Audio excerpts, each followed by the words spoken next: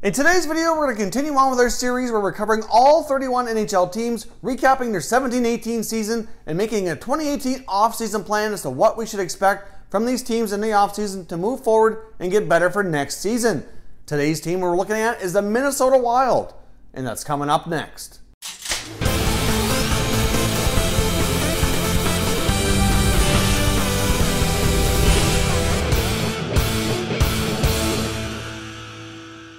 Hey everyone, and welcome back to another video here at Top Shelf Hockey. If you're new to the channel, thanks for stopping by. We review and discuss all 31 NHL teams. So if you're a huge hockey fan, consider subscribing and clicking the bell so you don't miss anything.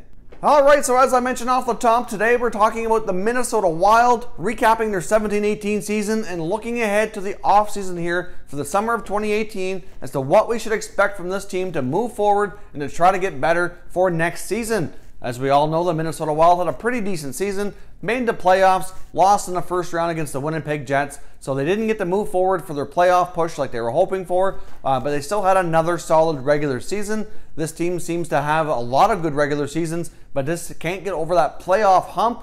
Obviously, we saw teams like the Washington Capitals in the past had that same trouble, and they came over that this year, won the Stanley Cup. So what's it going to take for Minnesota to have similar fate and move forward to have a chance to be a contender like the Washington Capitals did this past season? So let's take a quick look here at their 17-18 season. Let's recap how things went a little bit more in depth. Now, they finished with a 45, 26, and 11 record for 101 points. That put them in third place in the Central Division behind Nashville and Winnipeg. So it's a very tough, very competitive division that they play in. So to finish in third place with 101 points is very impressive in my opinion. Now, they also finished with 250 goals for, putting them 11th in the league. So that's pretty solid. It's respectable. You know, you're just outside the top 10 in a 31-team league. That's nothing to be ashamed of. Your goals against was 229, which puts them in 21st. Now, obviously, that's getting towards the lower half of the league. That's something that they need to have a look at for next year to try to cut that down a bit for sure. Power play percentage was 20.4%, so it's a respectable percentage.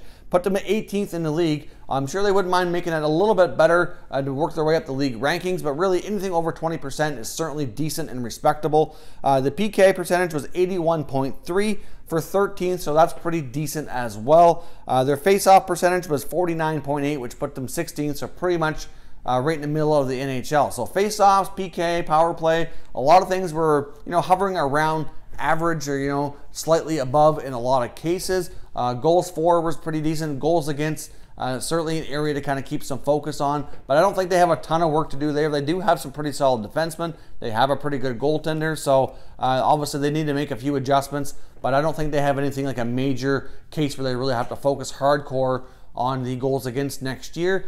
Now let's take a look at some individual results, some bright spots here for the team, some good performances. Obviously, Eric Staal was a huge story for this team this past season. What a bargain contract that has turned out to be. A lot of people, myself included, thought when he left Carolina that his play had drastically declined, and I didn't think his career was over, but I certainly never expected him to bounce back and put up numbers like this.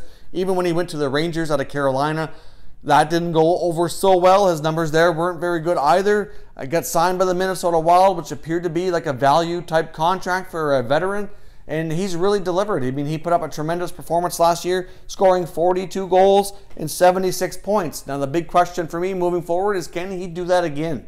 That's going to be the big question for this team, which we'll get into here momentarily as we discuss the offseason stuff. Jason Zucker had a tremendous year, 33 goals. That was a big improvement for him. I thought on the back end, I thought Ryan Suter and Matt Dumba had excellent seasons as well. They both put out 50-plus point seasons. And I thought Granlund had a solid year as well, putting up 67 points. So there's certainly lots of things to like about the Wild. They have a lot of things going well. Let's take a look at some things that kind of didn't go so well for them this past year. Obviously, Zach Parise, really, and it's not that he's played poorly, but the poor guy can't stay healthy. He's had health issues for so long. Really, this contract that they gave when they signed Parise and Suter a number of years back here, those contracts were, it's certainly questionable as far as the length and the dollar value. I mean, I thought they were kind of high-risk contracts, but of course that was before some of the rules changed around contracts and how long they could be. But this is an absolute albatross of a contract, considering how much longer he's on the books. And really, it's been a while since he's put together a solid productive, healthy season. So he's still a good player. When he's in the lineup, he is contributing. The fact is he's just hardly ever there. He jumped into 42 games this year, put up 24 points, which isn't fantastic, but certainly part of that was, after coming off an injury and kind of battling through another, it was tough. He did play pretty decent in the playoffs, so I will say, against Winnipeg before they get beat out. I mean, he ended up leaving the series early with another injury yet again. So, he just seems like he's made of glass, and he keeps getting injuries that keep him out long term. So, I feel for the Wild, it's not a good contract to have. He's a good, talented player. He can't catch a break and stay healthy. So I'm not sure what they do with Parise long term. Probably not a whole lot they can do here, really. Charlie Coyle, I thought, continued to disappoint. Only had 11 goals this past year, 37 points. They need more out of Coyle, and I think it might be time they seriously need to consider moving on from him. Marcus Foligno and Tyler Ennis, who came over from Buffalo, I didn't really feel either of those guys really had a solid season, and I don't think Ennis is going to be around much longer, which we'll jump onto here now in the offseason plans. So for the offseason stuff, we're going to take a look at their contract situations, any UFAs they have pending, RFAs that need new deals, and maybe some trades that they might want to look at as well to move forward and try to better this roster for next year. Now, they don't have a lot in the way of UFAs, mainly Matt Cullen and Daniel Winnick. I'm pretty sure we're going to see Matt Cullen retire. I'd be surprised if he came back for another year, but you never know. But it would surprise me. Daniel Winnick, that's a tough call. He could come back. He may not. He's been around the league a long time. He could fill a bottom six role, but they very well might choose to go in a different direction. Obviously, one of the other things that happened this past year at the end of the year, which is going to impact their offseason plans, is that general manager Chuck Fletcher was let go. Owner Craig Leopold made that move at the end of the regular season. They now have general manager Paul Fenton in place. Obviously, Fenton knew Leopold from his days as being the owner in Nashville. And so we'll see. This is Fenton's first crack at being an NHL general manager. He's been an assistant general manager, though, with the Predators for a long time and often was accoladed as being a really, really good at his job. So we'll see what he can do. He certainly deserves an opportunity to be a general manager, in my opinion. And I thought this was the perfect fit for him, seeing the ties to the owner and everything like that. So it makes a lot of sense that they went with Fenton. And we'll see what he does with a lot of these contracts. But I could see him certainly moving on from Cullen and Winnick, both try to make this team a little bit younger and faster, which is the trend in the NHL right now. As far as RFAs, they do have some interesting guys to keep your eye on. Matt Dumba and Jason Zucker both need new contracts, and they're both going to get a fairly significant raise, in my opinion. Dumba maybe more than Zucker. Zucker had a tremendous year, but I think Dumba's been kind of performing at a higher level for a little longer. So it's hard to say where they go with these guys, but they both need new deals. They're both going to get pretty decent raises. I've even heard Zucker's name mentioned in trade rumors.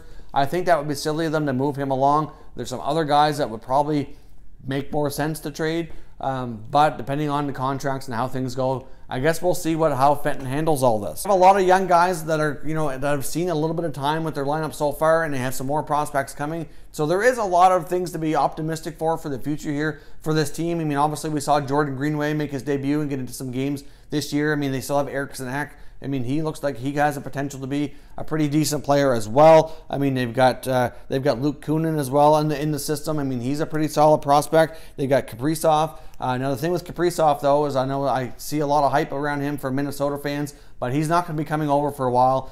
He's signed in the KHL until 2020, so we're looking at a couple more years away before he makes his debut. And obviously they'll see who they select in the 2018 NHL Draft. Even though they were a playoff team or a little bit lower down the first round, they still have an excellent opportunity to grab a decent prospect who would be a year or two away from making their lineup. Depending on what they decide to go with, there should be a complement of defensemen and forwards there to consider taking with their first round selection. The NHL window for buyouts is coming up here soon. Opens on the 15th, runs to the end of June. Tyler Ennis' name has been brought up as a potential buyout candidate. He does not have much time left on his contract, did not perform well, so that deal would kind of make sense to kind of move him off the roster and free up a little bit of cap space, so look out for that. That's something that would not surprise me at all. Obviously, if you take a look at the rest of their roster, though, what they really need to do this year, besides those contracts that they have pending, they really need to shake things up amongst the forward group, in my opinion. They need some more speed and some more scoring. I mean, Parise, unfortunately, has not been able to deliver on that contract. You've got Eric Stahl, who put up a fantastic, 42-goal season last year, but is he going to be able to do that again? That's a big question, and it might sound crazy, but maybe they should considered trading him. His value would be at an all-time high. He's got a tremendous contract for what he delivered last year. So you have to kind of take a gamble on whether or not he's going to follow through and have another big 30-40 goal season. I mean, can he do that? I mean, if you're confident he will, you hang on to him. But, you know, at the same time, like you see teams do this all the time where they hang on to players too long before they trade them. Then they have no value and they get hardly anything in return.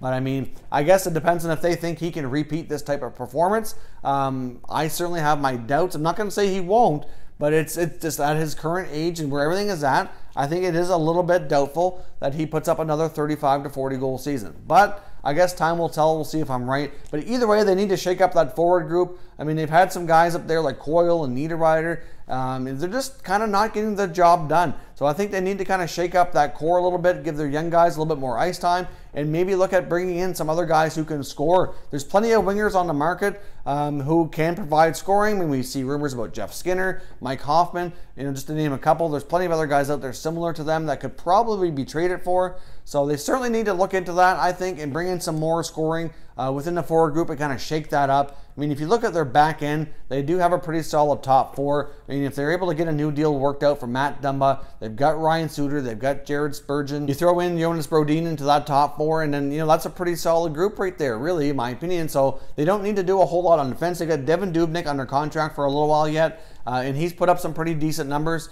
So they have a pretty solid goaltender. They have an excellent top 4D. They just need to shake things up front. They need to get some more youth and some more speed and skill mixed in there, which is the trend around the league. It's easier said than done, but if they could make a move or two to try to bring in a scoring winger or two, maybe move out Ennis, maybe move out Coyle, I'd consider Niederreiter as well. You know, if they can move out some of these guys and shake it up with some skilled, faster skaters, then I certainly think that would certainly go a long way to kind of boost the offense in Minnesota, because obviously when it came time for the playoffs, even though their regular season stats for goals for were pretty decent, when it came time for the playoffs against the Winnipeg Jets, that's certainly an area that they struggled with. Obviously they were playing against Connor Hellebuyck, who was having a tremendous season in goal and continued that in the playoffs, but you could tell that it's an area that the Minnesota Wild just really struggled with, and they need to shake things up and get that moving, and otherwise they'll have a real hard time moving forward here to kind of take things a step further to being a cup contender.